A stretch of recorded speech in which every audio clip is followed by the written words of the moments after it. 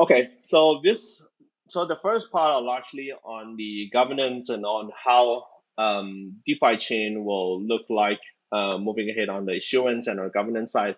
And on the next part, we're going to talk about how decentralized finance will be carried out on DeFi chain.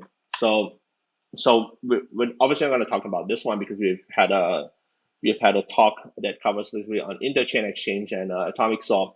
And I just want to let the community know that the development has been going on really, really well for ICX and atomic swap. The exchange is largely done, but obviously we still have to do some modification there. And atomic swap, uh, it's also largely working fine. So we are trying to like merge both together, and also we have to do a lot of testing to ensure that all the edges are covered. And every time we do that, there's always like, oh, what about this use case? Like someone doesn't do certain things, so we have to think about all the use case. And once we're done with that, we will be putting out for security audit, and at the same time we'll put it on testnet, so for the community to test as well.